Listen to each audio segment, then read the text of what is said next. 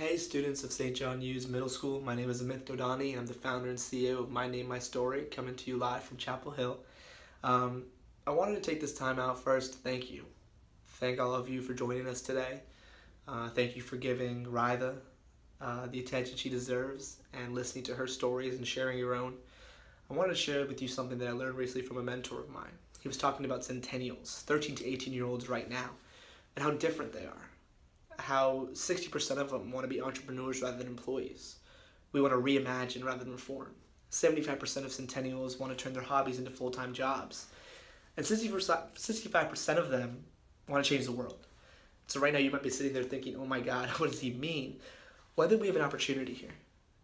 The Changemaker movement is across the country. The experience that you've got today has been done with thousands and thousands of middle and high school students all around the country. Just go on Twitter and check out #ChangemakerDay, and you'll see incredible stories of people wanting to be changemakers in the community. And we encourage you that this day doesn't stop here. Take what you've learned today, take those stories, take that narrative, take these skills, and share it with your peers. Tweet about it, Instagram about it, Facebook about it, if y'all still use Facebook. And do everything you can to share this message, because this is a movement.